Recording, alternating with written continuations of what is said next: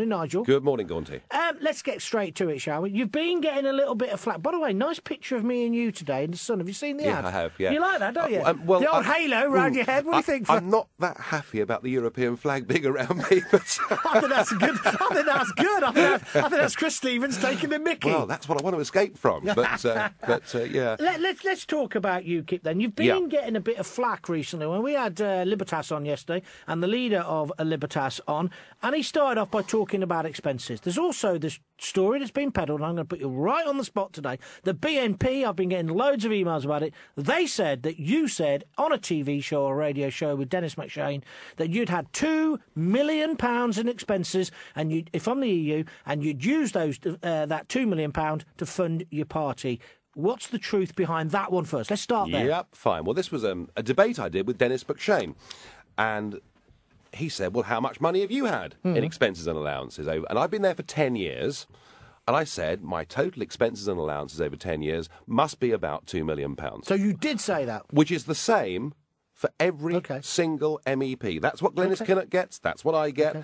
And what I wanted to do, John, we've been focusing on Westminster. Let's talk about what MEPs cost us. Let's talk about what the EU costs. And the other point I made was that I have not used any of that money to line my own pockets. I have been the most active MEP for the last 10 years, travelling the length and breadth of this country, pushing not just the party, that wasn't the argument I made, but pushing the message, which is entirely within the rules. So if you're that transparent then, let's have them all published on the internet now. Well, that's a fair point, isn't it? It is, and let me answer it, because of course. This point was made in your newspaper this morning, and it's not quite right. It says that I have refused to say how I've spent my expenses and allowances. The biggest single allowance we get is the allowance to employ staff, and all of that is published up on the internet. All right? The one thing that I haven't published is the general expenditure allowance, which no British MEP for 30 years had published until a few months ago, and the other parties started to do it, and I've made a pledge that all UKIP MEPs from this election will do it, and I've called in... Well, why don't you do it before? Because there was no point in doing it. The others were doing it merely for electoral gain. Trying to show they were good boys, having not done it for 30 years. And the point I'm making, John, is we have got the biggest EU whistleblower, the accountant, Marta Andreasen, who is coming in and will make sure that from this election onwards that we get this 100% right. OK. This is Nigel Farage. He's the leader of UKIP. We're just questioning him on this. Then we're going to go to Henry in London, John in Maidstone, Meg in Torquay, Chris in Portsmouth, and Margot as well in Kettering. Coming to you in a moment. If you've got a question for Nigel, he always speaks his mind. You might not agree with him. 020 33 64 7000. Let's go back to this article in today's newspaper then. It says, Mr Farage admitted he could not prove how he had spent his own expenses and allowances. You stand by that? You can't say? I'm afraid that's just not quite right. But have you said that's what it's about? As I said, the biggest chunk of my allowances is the money I'm given to employ staff, and I published all of that last year. It's in the public domain, and incidentally, all of that is handled for me by a chartered accountant. I don't even see the money. OK, and what about the line, the party refused to release details of how its MEPs had spent taxpayers' money when the Sun challenged it as part of our campaign against Eurofiddling? Did you refuse? Every single UKIP MEP published last year details of how they spend most of their money. Not all of it, but most of it. All right? So after this election, will you publish everything? After this election, we're going to publish everything, and as I say, we're going to get Marta Andreasen to make sure we get it 100% right. But it is true, you've got a terrible reputation as a party. 25% of them have been booted out, haven't they, of your MEPs? One went to prison for fraud. Well, that happened. He was elected on our ticket, but he never took his seat for us, all right? He lied to us, he conned us. We've had trouble with two members, all right? And in both cases, John, without any debate, without any argument, we have said, you've broken faith with us and therefore you're gone. We've dealt with it ruthlessly. Okay. If the same was happening in Westminster, what would be happening next Thursday would be a rash of by-elections. 4 of your 12 will no longer take the whip. That's the truth, isn't it? Well, again, you see, I'm afraid. I'm sorry. No, you don't have to be sorry. But the Sun's got this wrong. 2 we kicked out and we expelled. Yeah. One was a former daytime TV presenter with a suntan who went off and did his own thing. But, your article here says Roger Natman has quit the party. Just not true. He's still got the whip? Yes, just not true. Okay. He's still a member of the party, and it's just not true. OK, now we started this campaign on Monday, of course, saying if you think the scandal in Westminster's bad, it's even worse in Brussels. Would you agree with George Pascoe-Watson, our political editor? I have been saying that for 10 years. I have been trying to get this debated for 10 years, and no one up until now has wanted to listen, really. Explain to me how much expenses you can pick up. A typical day or a typical week. Just explain to the British public what happens when you get on Eurostar. Right. It's a completely different system to Westminster. That's the first thing to hook on board. OK. You are paid for every day you're in Brussels. Right. And you're paid not to work in the UK. What? So, explain that to me. Run that one past me again. OK. This is Nigel Farage. We'll come into your calls in a moment. 020 33 64 7000. You're paid for being there and paid for not working in the UK. Absolutely. Go on. Every MEP gets £3,500 a month paid direct into their bank account, and that is the general expenditure allowance. That is what is for spending in the United Kingdom. Okay. It covers running an office, political campaigns. Yeah. It covers travel. Secretary and all that. No, secretary. This is purely for you to spend yourself on the individual MEP. Going about. Got you.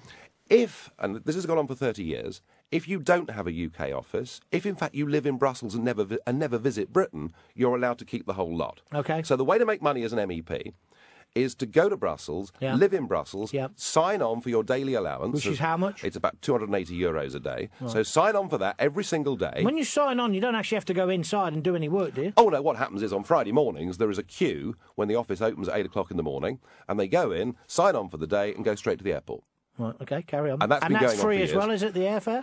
The airfare, you're more than compensated for the airfare. What do you mean more than compensated? Oh, they pay you, if you book a cheap ticket. Is it true that if you get a 40 quid ticket, for example, from EasyJet or whatever, you can actually charge £200 or £300 the first class fare? You are given a set of... That is actually changing. Let me just clarify, though. You don't have to, say if I went abroad, right? Yeah. And then the editor said to me, right, Gaunt, he gives you a receipt, it'll be Graham Dudman or whatever. I give him the airfare, and it was 48 quid. He'd say, well done, Gaunt, you got a cheap seat. There's your 48 knicker back. He wouldn't say, airfare to Brussels, I'll give you 500 quid. I did this early in my parliamentary term. I went Ryanair to a small German airport and then got a taxi into Strasbourg, and the airfare cost me about 40 quid, and I was reimbursed 600 quid. Yeah, but I publicised all of that. OK, and what did you do with the 560 then? Put it in your back pocket? Spent it on pushing the campaign in this country. And in the early days, Gaunty, I gave cheques to charity. How does it stop you not becoming a self-serving pig yourself then? And this then goes back to Westminster, I guess, as well. There's I keep calling this canteen culture. People say to me, why don't you stand for Parliament, Gaunty? The truth is, I'd be worried that I could sink into this.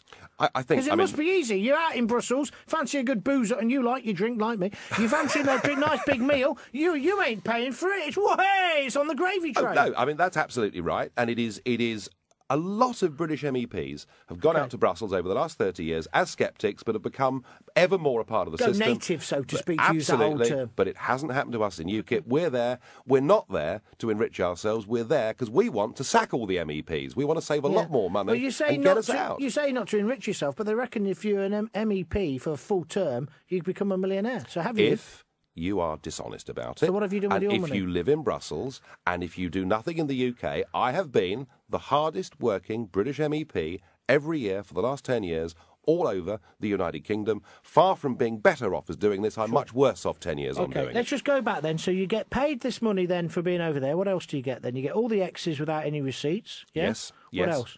You get the allowance to employ staff, that's slightly separate. Yeah. And there is another big allowance, which is called the information budget. Oh, yeah, what's that? Now, well, it's to use to print literature, to print leaflets, that kind of thing. And what MEPs tend to use it for, they use it to ensure they get re-elected. OK. I'm going to stop there.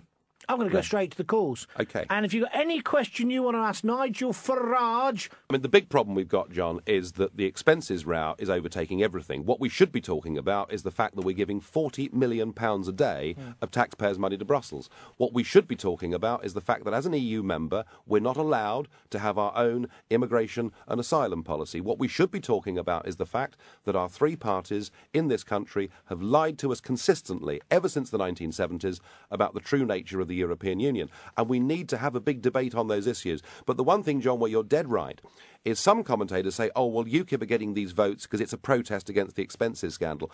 Everybody forgets that we got 16% of the national vote in the last European elections, and that because we've had MEPs, and because, going back to Margot, people like me have travelled the country making these arguments, we now have for the first time a clear majority of the British people that support us. Okay. To find out more about who we are and what we stand for, go to the UK Independence Party website at www.ukip.org.